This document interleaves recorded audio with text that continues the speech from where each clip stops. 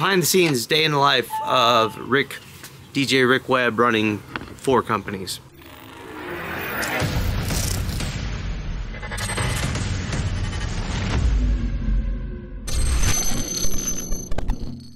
I haven't updated anybody on the house, but the house siding came along. Just, you know, just like sharing life updates. The siding looks amazing. Yeah, we did a vinyl and they just went over the masonite siding that was on there and it turned out amazing. We had so much rot on the side of this house. But anyways, jumping in the truck and we're gonna head to the office for today. Well, actually no, we're gonna go pick up a 50-foot boom lift, the tow behind this. Then we're gonna go to the office, meet the GHL boys. Then we're gonna go tear down a 50-foot tree with a star on top. Then we're gonna go back to the office, do some shit there, get prepared to go set up the wedding show and rehearsal for this evening. That'll be pretty much the day. And then tomorrow is the wedding show. So come along for a fun adventure behind the day in the life of my life currently. It's changed quite a bit. And by changed a lot, I mean like literally less than 2 years ago, I was a DJ and a full-time engineer trying to grow a DJ company. And in the span of 2 years, gone from basically being just a DJ company to 4 companies. We have the DJ company, we have Greensboro Holiday Lights, we have Greensboro Home Services, and we have Both Lighting USA. When you talk about managing a lot of moving parts, it all comes down to employees, and thankfully I have a good amount of awesome, solid employees. Here in the beginning of the video though, I wanted to quickly go over a big announcement. So Midwest DJs Live. Yes, Midwest DJs Live. I believe it is April 28th through the 30th or 31st, something like that, 29, 30s. Yeah, April 28th through the 30th, I believe. In Milwaukee, Wisconsin. I'll put the details down below, but we are gonna be there. I'm gonna be there. Both Lighting USA is gonna be there. We're gonna have a booth. We're gonna be doing lighting for the nightlife events. It's going to be insane. I'm super excited. So if you guys want to come join us in Milwaukee, Wisconsin for the Midwest DJs Live, links down below for tickets and all that. This is definitely more of an educational heavy conference. Definitely not a big gear conference. I think we'll be one of the biggest vendors there. There'll be probably a good handful of vendors, maybe like 10 or so. It's a smaller conference, but it's still big. It's like probably the second biggest conference that's left. I've never been to it personally, but I have heard very, very good things from a lot of my industry professionals that this is one of the best educational ones you can go to. So I wanted to go to it for the education, but ended up working out a sponsorship deal for us to have Both Lighting USA there. We probably are gonna have inventory for sale there as well on discount. Just a little wink wink. Midwest DJs Live, link down below. We're also gonna probably be doing, it's kind of under wraps right now, but we're gonna be doing something with the DJ Life podcast there. More to come on that. We around back, got the lift. We go inside, see what the boys are up to. In the life of GHL. GHL. The sad part is there's still so much down on the ground here to put away. We'll get around to doing this later, but we got the new RCF NLX 24 MK2 speakers that just came in. When I get back, we're gonna have to do a little cleanup and get ready for the wedding show. This is our like little makeshift DJ setup. Always live, always running. I'm gonna go grab an energy drink though. No one's in the office today. Hannah and Marcellus have the day off. Well, they're gonna be joining us later tonight, but this is our demo right now. If you saw in the last video, we went through and we demoed all this. Well, the boys demoed a lot of it, I helped too, but just gotta get the ceiling put back together, paint the ceiling. We gotta do some drywall touch up. We got some new flooring already picked out that's gonna go throughout the whole thing. Do like a wood vinyl plank. And then we're gonna put a couple TVs on the wall, make this a nice little hangout area. We're gonna like some shelving and stuff over here. You know, like a butcher block table or something. It's exciting, but let's see, in the fridge, Celsius. All of my OG followers, sadly, no longer on the bang. It's just too hard to get it and too expensive at this point. I can get Celsius at Costco in giant packs and it's a little less on the caffeine, but I drink 1.5 a day, or I try to hold myself to 1 so I can reduce my caffeine intake. But we're gonna grab our stuff and get going. The van be looking nice. I need to get some black rims on there. On site, on location. Whoa, that's cool, it's got a level. Guys are working on tearing down the bottom layer of this tree. Can't even see, but up there's a star.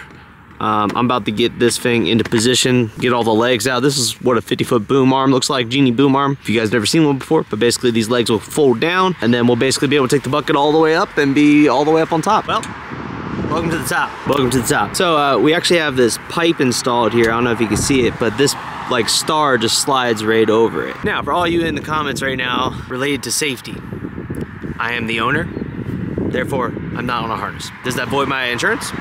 Yes. Also, I don't really see the need for a harness because if this thing falls down, like I'm done. But it's got a nice cage. We're about 40 feet in the air right now. So yeah, we're taking all the lights off it. So that's what we're gonna do now. What's up, boys?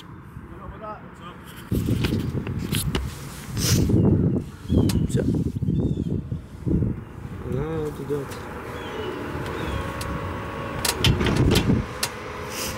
We'll advise that this 50-foot boom lift is not for the weak.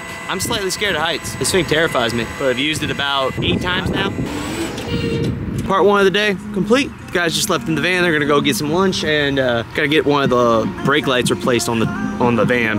It's out, but I'm gonna go drop this back off and then head back to the warehouse. So let's go. For y'all wondering how financially this all works, basically renting that 50-foot boom lift, typically we get it for the weekend, so like we'll get it on Friday and we have to return it on Monday, and that normally runs us between $500 to $600 depending on the rate that they're running us.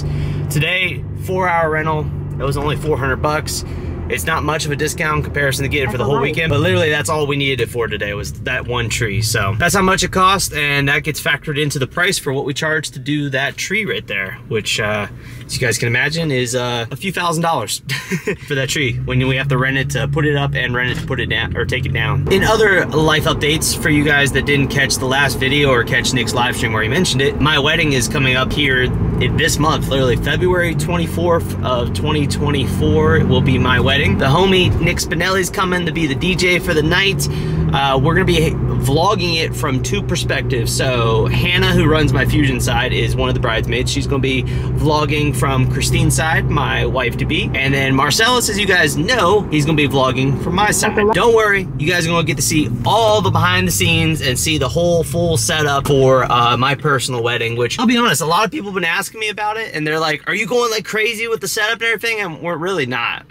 It's gonna be basically a traditional kind of big DJ setup, but the venue doesn't allow cold sparks or dancing on the cloud. So it's literally just gonna be a lot of uplights, a pair of movers, the furniture of course, and then we're doing some ceiling design stuff and some pipe and drape for some changes and stuff. That's about the majority of it, but it's gonna be exciting. I'm excited. I'll catch you up to you guys when I get back to the office after I drop off this lift at the rental place. Also for context, that tree literally took from start to finish a little less than an hour to take down. Pretty quick and easy. It's been 3 hours or so. Really just been kind of working on organizing as best I can around the office. Got the brand new RCF NLX 24 MK2 edition unboxed. These things are beefy, man. I was surprised how heavy they are. These things are about to scream. But yeah, trying to start piling up everything. I gotta get the covers on those. Our Maui 28s over here, the G3s, got those all packed up. We're doing a corporate audio event tomorrow and monograms. And then we also have our wedding show that we're gonna go set up today as well. So trying to get everything kind of laid out. I'm actually not normally the person that goes through and gets things ready to go, but Marcellus and Hannah went to a concert last night, so they basically were out of the office yesterday, which is normally gear prep day. Today's Friday, so I'm gonna go ahead and do it for them because they went to a concert all the way down Charlotte and they tired. So I'm gonna work on getting this all ready to go, and then this is all gonna go in the trailer. This will all go in Marcellus's truck, or he'll take the van. Not entirely sure yet. And then we got a wedding on Sunday that Jordan's doing. That's a whole nother concept that's new to me, is how busy we are on a week-to-week basis right now. Just like we're always doing 2 to 3, maybe 6, 7 events in a week, and it's busy. It's fun. I like it. All right. It's funny, everyone showed up, so we got everybody's cars are here now. Yeah, I need to get the trailer. I'm gonna go grab the trailer that's around back. It stays here nowadays, doesn't come to my house anymore. So I need to go grab the trailer, get the stuff loaded up for the wedding show. Marcellus just came and grabbed all of the stuff for his audio event. He's gonna go set that up, and yeah, kind of up there right now. Not sure what else to tell you guys right now, other than grabbing the trailer. See, there's good old Marcellus in his truckity truck. Got all of his stuff. See, we got our trailer there, and then our neighbor's trailers and our van. I'll give you guys some trailer pro tips if you're leaving it in an open area like this. Make sure you get yourself a nice hitch lock. This right here, it's like a proven lock one. This thing, it's worth every dollar, because ain't nobody gonna cut that off.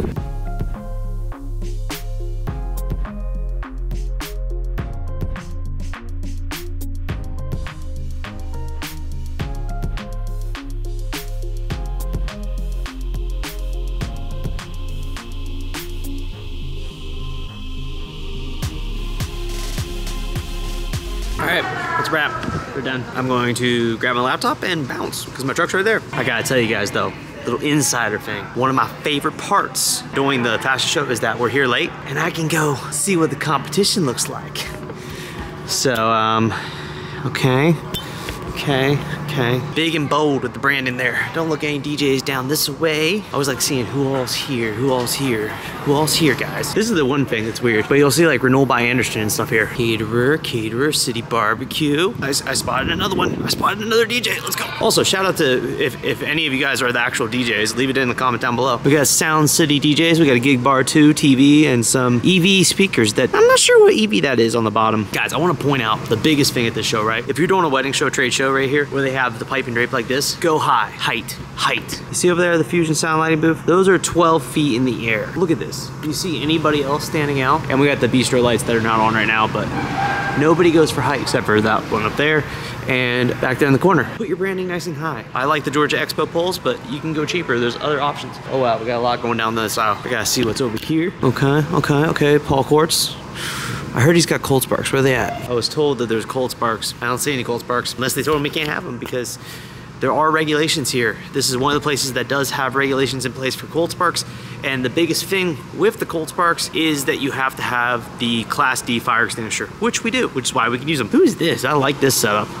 We got a bun booth. We got the salsa booth over here. Aaron to win, couple choices. Southern Entertainment. Been doing it for a few years. 2019, 2022, 2023. Nice. Like it. Yeah, I'd be snooping. Oh, they got those are the both lighting tubes. Uh-oh, we got competition. Watch out. I'm just kidding. We're at a position now with our company where we need more DJs in the market to help us keep the high standards that I have for DJing. The more DJs, the better, in my opinion. I want more guys that have high standards. You got another one right here.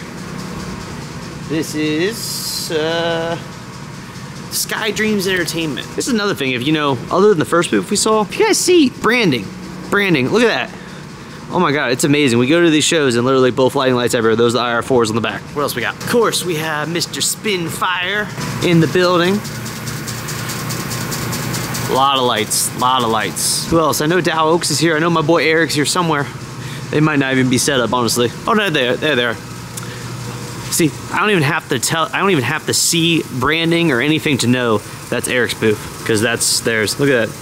They got a crap load of IR4s, Jackery. What else we got? I think that's it on the DJ side. Good amount of DJs here this year. There's just some insider tips, guys. I've been talking to the guys up in New Jersey. If you guys watch the podcast, John Roach, he killed it in showing it. He was also at DJ Collective with his man Rich. Both of them basically talked about how at these shows, it's all about networking and not about actually being a part of the show. The clients and stuff, that's a bonus. But the biggest thing here is networking. That's why I always go ham. I always go hard when it comes to the booth setup. I go hard when it comes to our main stage setup. Like, I want to have the biggest presence possible at these shows. Branding for days. We're gonna have a DJ in there. We're gonna have a DJ over there. Of course, LED signs, hedge walls everywhere. Catch you guys tomorrow for the show. Good morning, everyone. Good morning. Let's get this truck started. We're on the way this morning to the Coliseum to do the wedding show. I got the last little bit of stuff I need to bring, the facade, grab my clothes for the day. Got them back there, all hung up, ready to go. So yeah, catch you when we get there. We're in. Had to negotiate all the security protocols and everything to get in here. But yeah, had to bring back the facade. I got a new facade this year. I haven't shown it on the channel. I ended up buying the Rockville 6-panel one because it stays together. You don't have to fuck with the damn pins on the ADJ one. Gonna go ahead and start turning on everything, getting everything situated and set up. And Hannah should be here shortly. Ralph's coming today. And Laney's gonna be here too to help out. And then Marcellus is out at Legacy doing a corporate audio event. He just got there as well. And then Charlotte's got a wedding tomorrow. Busy.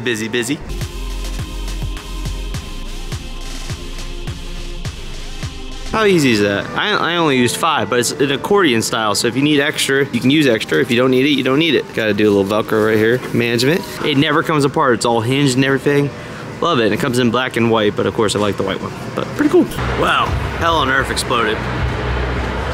Welcome to the day in the life for DJRickWeb running a company.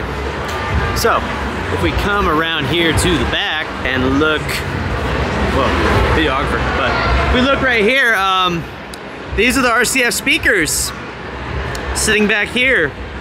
not out here. Those are the ICOA tops. Yeah, welcome to the day in the life. So, well, I haven't been filming because I've been panicking and getting all this shit figured out. I had to run back to the warehouse and grab speakers, but what happened was, well, I don't know what happened. It's not the speaker's fault, 100%. It's something to do with power. It is something to do with power. I ran into a similar situation. All you OGs might remember the VRX subs I had. I blew the internal fuse on those when I first got them, like 2 gigs in. So here's what happened. Came in today, turned on everything. The RCF on this side over here didn't turn on. I was dumbfounded. Like, there's no power switch on these. It's just power in. There's 2 buttons. It's very simple to use, very professional quality, like good stuff. It didn't turn on, so I took the power cable out of the other one, checked that. I ran direct power, it wouldn't turn on. I called my boys up at Canal Sound Light, and all we can figure out is that the internal fuse is blown up. So I was like, all right, I'll just run with one. They're plenty loud anyways. So I took the power cable back over there and I plugged that one in, and when I plugged that speaker into the Furman, there was sparks and that fuse blew. So this is me basically saying I don't know what the hell is going on. So if you guys have any insight in the comments down below, please let me know why this happened. What I can tell you is I have a couple of factors to consider. One is the power at this convention center is very strong. My Furman is reading 128 volts. It is a very strong circuit. 128 volts is what's running, and they're 2 separate power, different power on that side than this side. The only other factor is the fact that I am running cold sparks as well. I have 2 cold sparks on both sides. Now, typically at an event, I would not do that. Here, we don't really need crazy loud speakers because it's just a little fashion show. It's not anything crazy. We really wouldn't even use these speakers normally. We just bring like the 44s and call it done.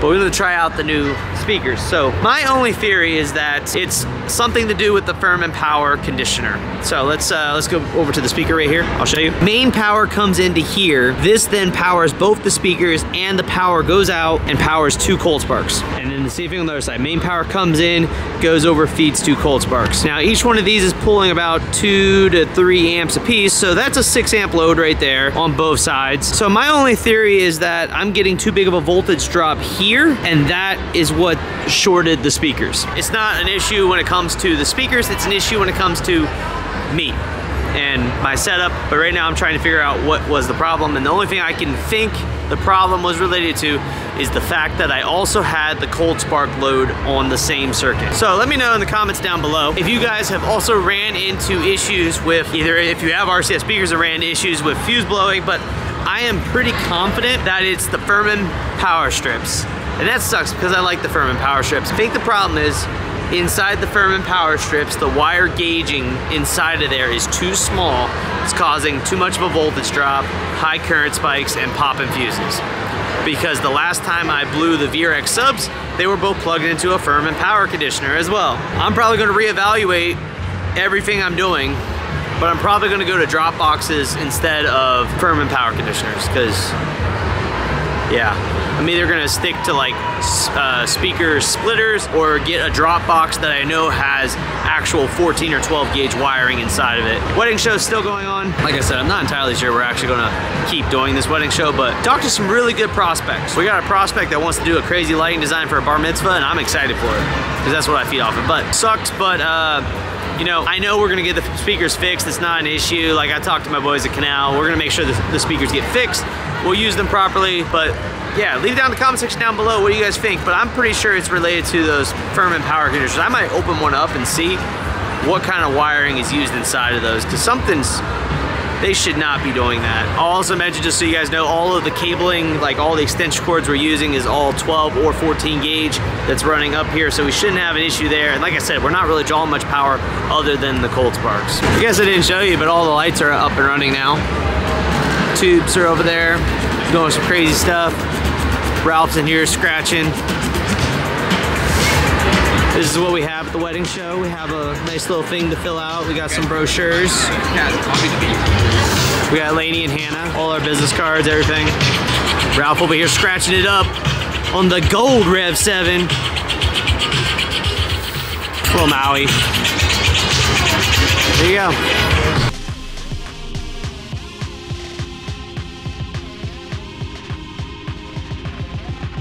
We back at the warehouse. We just unloaded everything up in there. I'm about to move the trailer and truck. Oh, Ralph and the whip. Whip game. I'm gonna go put the trailer away. See what's up with Ralphie boy. Warehouse vibes. It's good though. We bumping in here. We getting everything put away. Away. Hey, Hannah. Boys up here. What we doing? We making it black? Painting shit, man. We're painting shit. We're out here doing our best. Oh, Chick-fil-A? Got the Chick-fil-A? Yes, sir. Chick-fil-A. There's a Chick-fil-A. This dude right here. Literally Chick-fil-A every goddamn day. I don't know how he affords it. Hope you guys enjoyed a little bit day in the life. If you guys want me to film more of these, I'll try to pick like maybe a day a week or a day every other week that I have a decent amount of stuff going on to film more day in the life stuff. Let me know. First time doing day in the life recap for you guys. Also, let me know what videos you guys want me to post. What videos you want me to make. I'm like actually scheduling out this year and like having dedicated videos, so we're posting every single week on the channel, maybe twice a week on the channel. Kind of my goal. And if you guys could smash the like button down below. Oh, update, RCF. Update, we're getting them all fixed 100%. The problem was related to the Furman power strips. We went through, kind of figured this out. Yeah, so if you guys have those Furman power strips, honestly, I'm about to throw all mine in the garbage. And we're probably gonna make some of our own boxes or just use actual just power splitters or something. I'm probably gonna make some actual jump boxes, have my buddy that makes custom ones with actual dedicated 14 to 12 gauge wiring inside of them, not the piece of shit ones that those are. So that's just a little feedback for you guys. We're getting it taken care of. The guys over at RCF are super easy to work with and get things replaced absolutely perfectly fine, under warranty, no problems whatsoever. But yeah, I would 100% stay clear of the Furman power strips. Anyways, thank you guys for watching. Keep the market spinning. I will see you guys in the next one. Like, comment, subscribe. Peace.